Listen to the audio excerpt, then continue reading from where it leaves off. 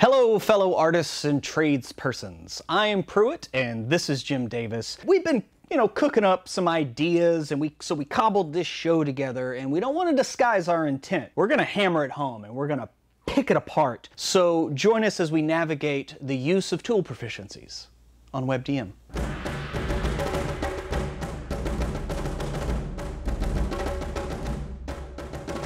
This episode is sponsored by Hecna from Hitpoint Press. This 5e compatible adventure and campaign setting is for levels 1 through 10 and is inspired by sideshows, circuses, and of course campy 80s horror. Players must escape the Revelia, an extraplanar carnival created by the ringleader Hecna, filled with all manner of horrific monsters, ecstatic revelers, creepy bosses, weird science, and classic arcade games. This campaign can be played over and over using the Shuffled Stories engine that utilizes playing cards to generate meaningful encounters with maximum replayability. Will you see through the glamorous charade, or be a rube and fall prey to Hecna's everlasting torment? Find out, y'all. To back this Kickstarter, go to Hecna.com or follow the link in the description. All right, Jim, let's talk about tool proficiencies. I think that they're better at bridges than they are verses. Wait. Sure. Oh, wait, I'm sorry. What are tool proficiencies, Jim, in this edition of D&D that we are playing right now? The current edition of the world's most popular fantasy game. An element of 5th edition that I find really interesting and really a fascinating element of play that I don't really, outside of Xanathars, I don't really see developed at all. Well, the player's handbook and DMG are, they have very little to say about tool proficiencies other than they can be added to an ability check that, features the tool use in some way or is immediately related to that tool use.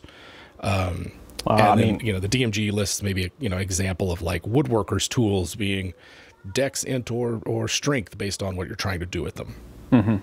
Although I found that the advice in the PHB and the DMG kind of contradict each other in terms of like when you would actually roll. But, they're still in this sort of same ballpark. To me, the two questions that come out when we're looking at the rules of 5th edition are like, when do you apply a tool proficiency as opposed to a skill proficiency?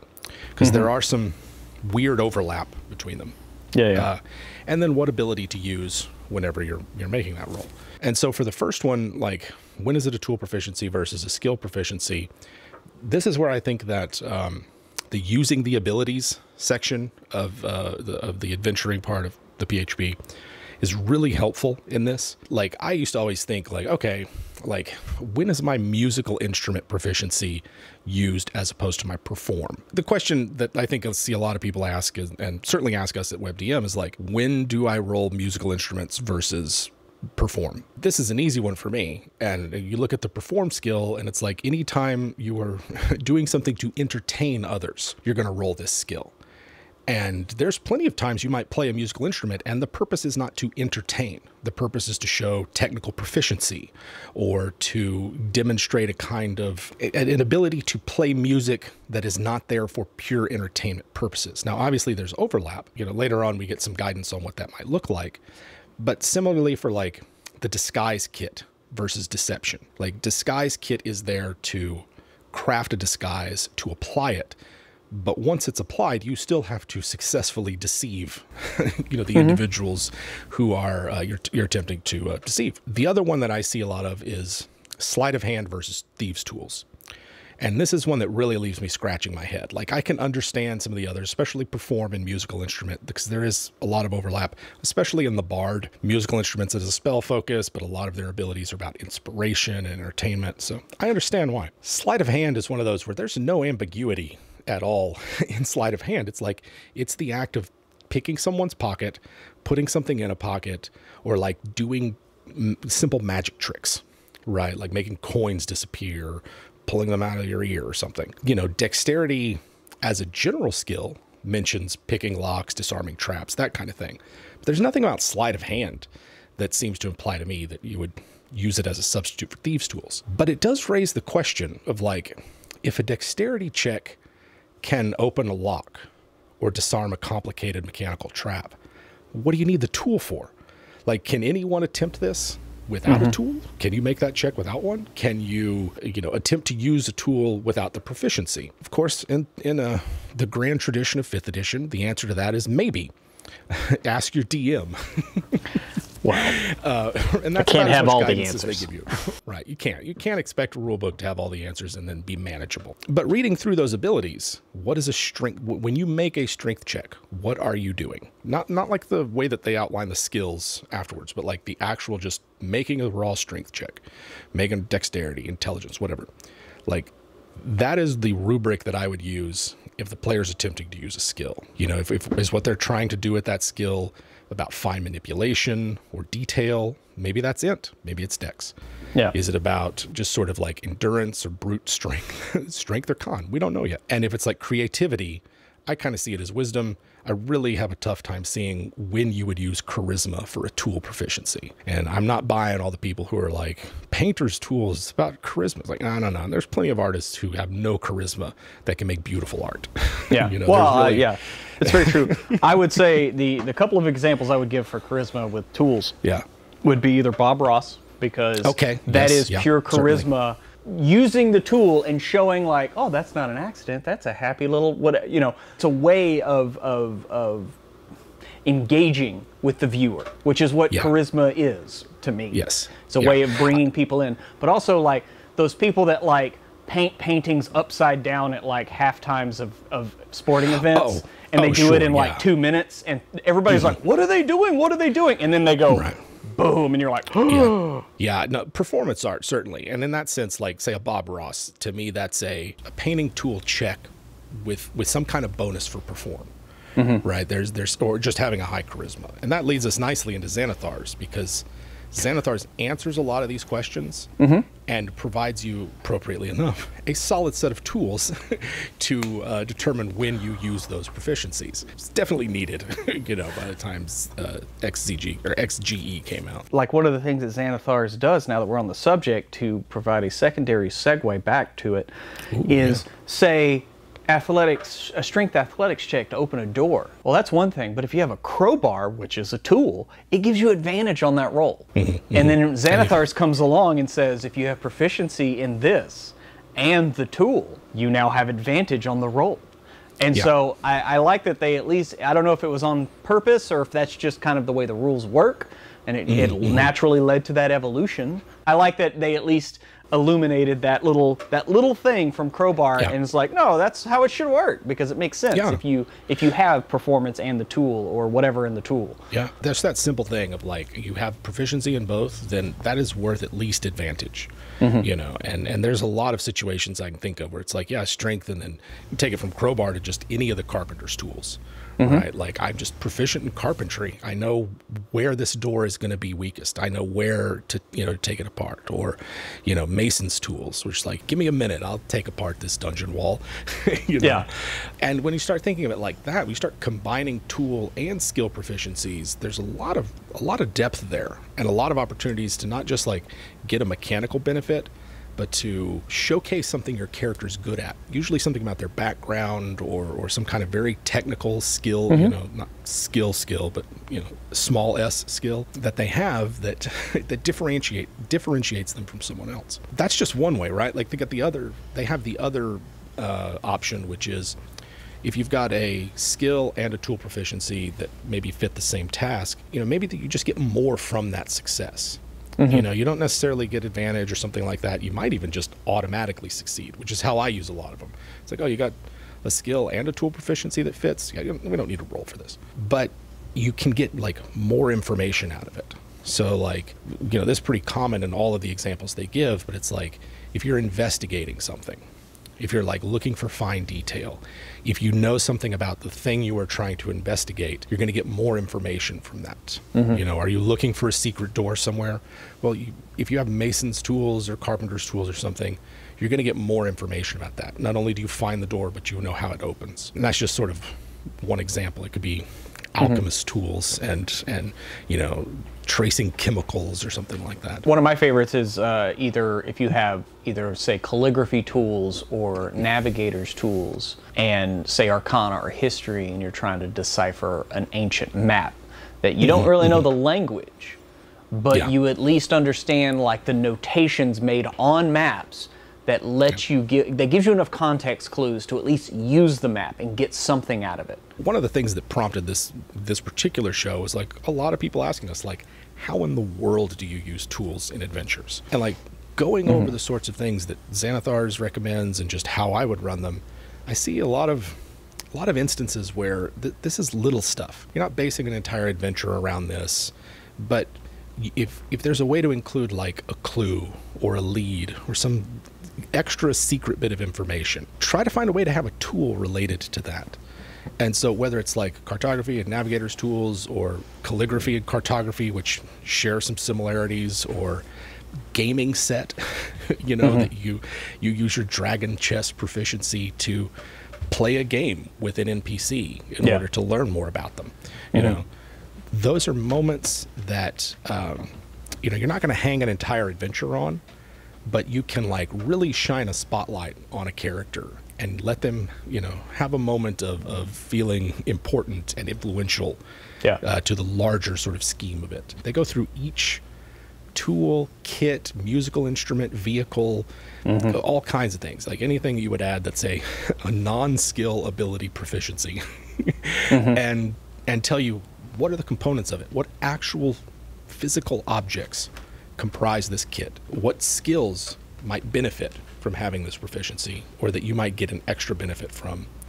What's the special use of this particular kit? Obvious example would be crafting alchemical items, smoke bombs and the like from alchemist tools. And then the final, they give you some sample DCs so that you have an idea of, you know, how difficult is it to accomplish these things. And if you haven't read those, if you're kind of curious or you're just, you know, it's been a while, especially if you're a player, it's in the DM's tools section of Xanathars, but if you're a player, it's worth looking that up because you might not be aware of everything that your tool proficiency is capable of. And I think there's the big ones like, you know, thieves' tools or cooking utensils, which apparently come up a lot now, that you can sort of, it's obvious what you can do.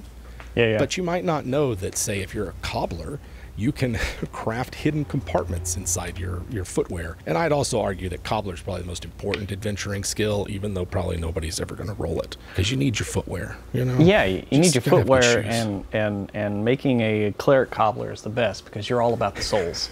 And so, and I'm sorry, I realized I said earlier, I said calligraphy tools or navigators, I meant cartographers, but I think you corrected it. Corrected, yeah. There is overlap between cartography and calligraphy in Xanathars, though. Like, they both are involved in making fake maps and deciphering maps and the like. So, and they both start C. Come on, man. But yeah, you're right.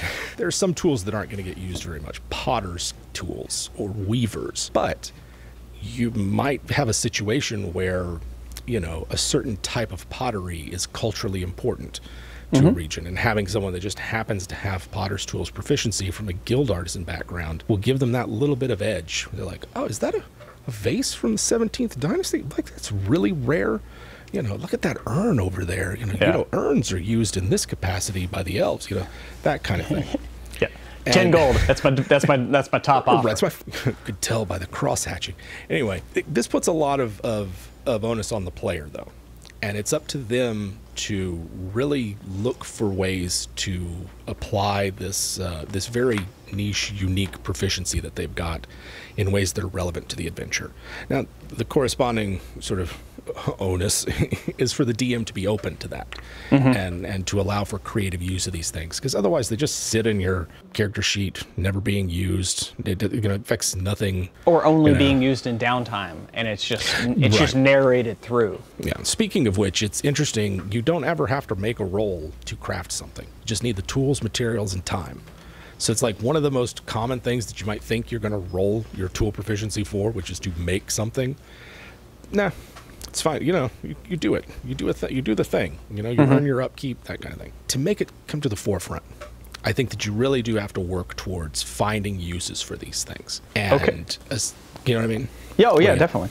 Well, no, I was just I was getting ready to segue into the next segment of just when are we supposed to use these things, Jim? Like, it's the player, they know what they can use these for, but the DM has to incorporate them into the adventure, or at least allow for their incorporation. And so, what's some guidelines that you would say? I think that when you start looking at tool proficiencies, there's a common theme that emerges, and that is these are useful in social and exploration-based, encounters or adventures. And that's kind of appropriate, right? In that sense, they share a commonality with skills, and that they're usually used in non-combat situations. That's kind of because we already have a robust toolkit for adjudicating combat in Dungeons & Dragons, There's plenty of options we have available there. Looking at the sorts of situations the tool might be useful in, the common themes that emerge are like searching something, examining something, identifying something, gaining some kind of special insight because of those actions. They can be useful in NPC interactions, or even just like contests of some kind. I can imagine there being a sculpting contest, or a three-dragon ante tournament at your local tavern. Those are social and exploration-based encounters, leaving the door open for the possibility that your tools might be useful here. Right. Beyond just the obvious ones, right? That those are the moments that you can, that you can look for and go like, you know what? I got this tool proficiency I haven't done anything with. Wouldn't this be useful here? Wouldn't my calligrapher's tools be useful if we're trying to write a request to the high priest for something? Make sure that it's well pinned, that it's legible. Again, as someone who spent a lot of time reading books from 500 to 600 years ago, it's really hard to read people's handwriting from 500 to 600 years ago. It's hard to read people's handwriting who wrote something for you 5 minutes ago, in a hurry or something. So you ever try to read a doctor's handwriting? It's oh God, yeah. Yeah, no, we use the decipher skill every day in the pharmacy. Trust me. You're damn right you do. You're damn right. Those are the moments that you want to. Do you want to create an illuminated manuscript of a spell book as a gift to someone? That sounds like there's painter's tools and calligraphy that are going to be useful in that. There's small moments, and to break them down further, for ones that say involve social encounters or intrigue, I'm thinking, calligrapher's tools is going to be useful here. Perhaps writing, the act of writing itself, it's a literary culture you're a part of, and beautiful writing that conforms to a certain standard or form may be important. If you can't nail that, if you put a sloppy scroll in front of me, I'm not going to read it. It clearly shows you're uneducated. You have nothing I could benefit from this exchange. That's the kind of thing that we're talking about here. It requires an attention to detail on the DM's part, or at least openness for the player's suggestion, but this is where they're going to be useful. Cooking, obviously one for social interaction and intrigue, right? Like cooking. It's, for a long time is a communal activity, right? Same with like brewer's supplies. Oh, most definitely. What about using your calligraphy tools along with deception to hide a cipher in a note? Like maybe every word that's misspelled, the correct letter that you misspelled with is the letter that you need to unlock this. Yeah. Something like that, right? Yeah, absolutely, yeah. And I think like pairing up tool proficiencies as well, like forger's kit or forgery kit and calligrapher's tools, like you can, you're pretty much guaranteed that you can fake any kind of writing that someone might want to pass off, like say a notice from the monarch to let someone out of jail because they've been pardoned. Yeah. Or request for more funds from the Iron Bank. I don't know. He just felt like he was generous mood. Here you go. Yeah. Those kinds of things are going to be really important. Disguise kits for passing yourself off as someone else. The use of, say, musical instruments or gaming sets to provide a justification for a type of social encounter or to enhance a certain social encounter that you're in. You could do painting as one. You are a painter looking for a patron to sort of like fund your art. What they don't realize is that you're going to really use that money to fund your adventuring, but you still have to put out something to maintain that fiction. Oh yeah. And then obviously poisoning and thieves' tools for intrigue-based games. Like someone who's proficient in cooking utensils and poisoning, like you got to watch out. Especially if they also round it out with an herbalism kit proficiency. It's like, oh yeah, if they recommend you should really try every course. Right. And no, you better try every course, because if you don't get every element from every dish, then you get poisoned. Yeah, no, that's a fun puzzle. It's like, yeah, everybody who finished is fine, but this person left early and now they're gone. Yeah. You know that your mark is a picky eater, so it's as easy as that. Yeah, everybody else is fine. For more exploration-based, challenges or combat, there's obviously cartography, looking at a map. Where is this place on the map? Can we navigate this region based on what we know about it? Oh yeah, I've heard about this place. Let me go dig up an old map, or that kind of thing. I mean, or it's reading an old map, but having history to put along with those cartography tools, so that you know how it's changed over the eras, so you know what you're looking at. Things like that. Absolutely. I mean, think of like sort of the fantasy text that D&D is sort of based on, The Hobbit. And it's like, how much of The Hobbit is based around these dwarves have a map that they need to get deciphered so that they could travel someplace using the map to get to their treasure, where there's going to be a dragon. Like, come on. It starts with the cartography. And those are the sorts of things that you can use, like, whether it's like herbalism. All right, we need this special herb. We need one that only grows in this location. We need the resurrection plant. Oops, we didn't quite realize what it would do when we used it.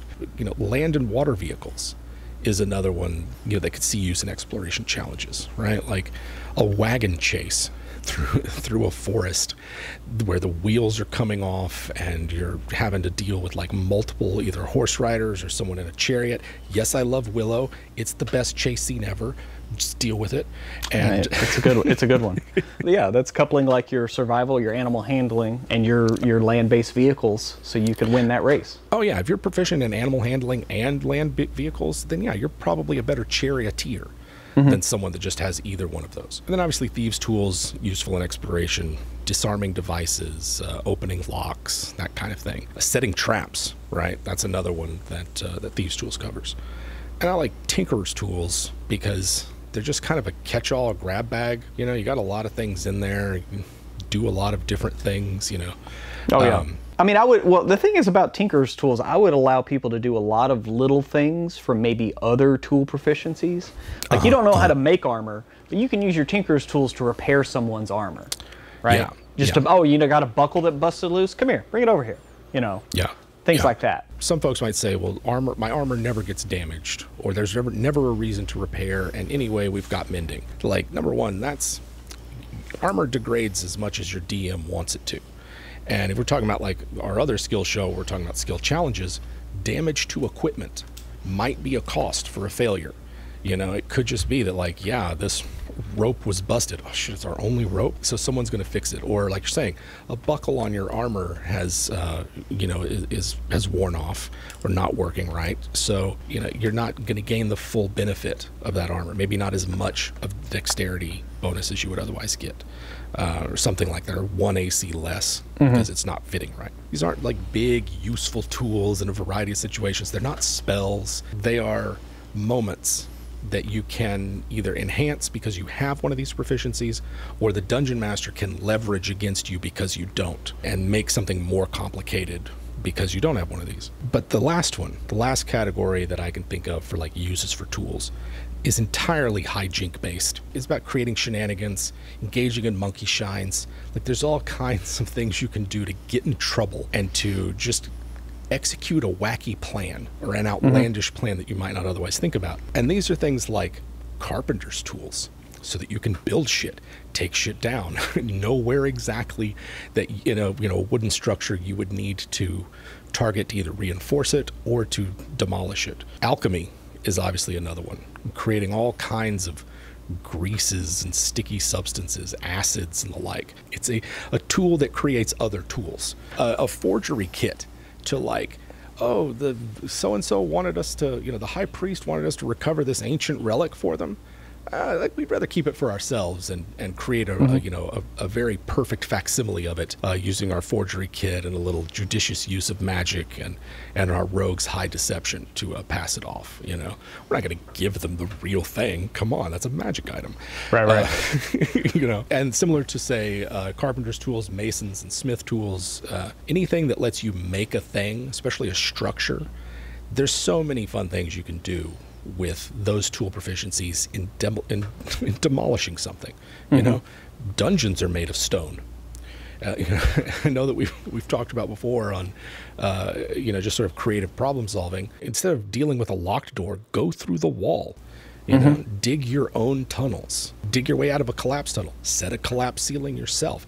Dig your own pit traps. Once you start thinking in these terms and start thinking of tools as problem-solving devices or problem-creating devices for your enemies, there's all kinds of things that start to emerge. And one of the things that Xanathars does really well is by telling you what's exactly in that kit, you can start going like, okay, well, I'm going to use my shovel from this and my, you know, my pick from over here. Oh, you've got a kit for this. Like, doesn't that have files in it or chisels or something like that? Tools are one of the greatest things that humankind possesses. You know, wow. One of the it's what sets us apart from the animals. I mean, a handful of other animals that use tools. So to not highlight them. Same with languages, right? Like, with languages, come on. But to not highlight them, to not allow them to benefit you and influence the decisions that you have, like, that's something that you're leaving on the table. You're just, it's just sitting there to do something with. An example from one of our recent games, right?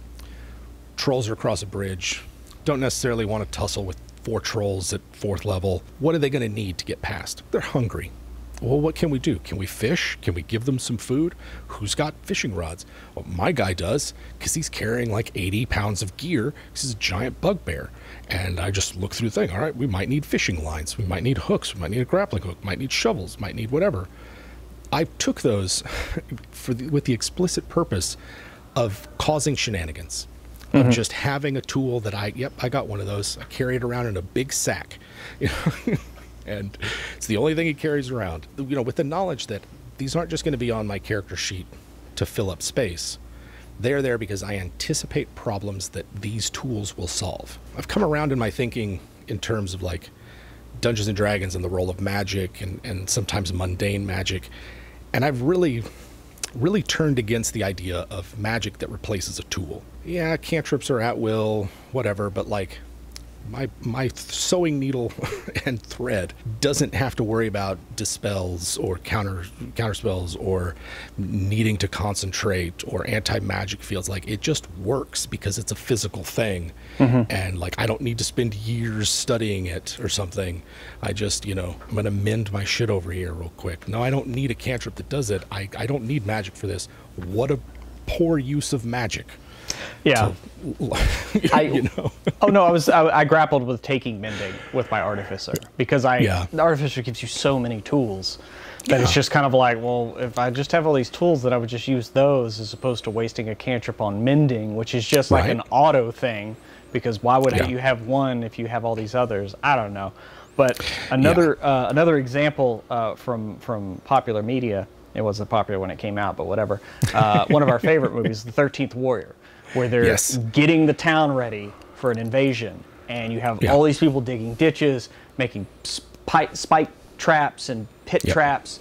And then you have the scene where he's got to do this thing with a sword and he can't, so they have to go over to the blacksmithing tool and reforge his sword. I mean, like, there's just so much as an example of just like different ways that you can do this. Yeah, 13th Warrior is one of the best D&D movies out there. Ever. Hands down. In my mind, having studied as much of ancient history as I have and looked at it, like, to me, the entrenching tool is what sets apart certain soldiers from others. Romans are one of these, you know, armies and sort of military cultures that excelled at using the entrenching tool, picks, shovels, and the like, as a weapon, creating their own battlements, building bridges in a day, creating the roads, like these impressive feats of engineering, of battlefield engineering, of creating earthworks and field fortifications and the like. That set them apart from other armies of their time, other militaries of their time, because it elevated what they could do. They were able to bring to bear all this manpower and the expertise needed to make it useful. And I mean, in that sense, it's an example of how people have used tools, you know, for all kinds of things. And like, it then seems, once I start thinking about it, it then seems really weird that that D&D doesn't feature this more. And of course, the kind of retro style D&D that I like, where you don't really have skills, you have very few abilities, it's all about what you can think of. It's a lot of times it's about your gear.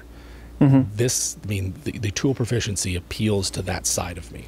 Yeah. Because I'm like, oh yeah, I definitely want to learn how to use these things or make use of them in a game. I think it's a very, very compelling use of of tools, even if it doesn't seem obvious at first. Most definitely, Jim. I really do think you just hit the nail on the head. Ooh. If you like the video, please like, subscribe, and go ahead and ring that bell to get those notifications. WebDM exists thanks to our Patreon patrons, the Web Demons. If you join the Web Demons, you'll get our weekly podcast, show audio, discounts that'll save you way more than $5 a month on books and dice, and so much more. Check out our free podcast episodes right now, including our free interview with Luke Gygax about all things D&D. If you like our advice for your games, then why don't you come check us out and watch us play? Yeah, head on over to our second YouTube channel, WebDM Plays, and subscribe. Thanks for watching.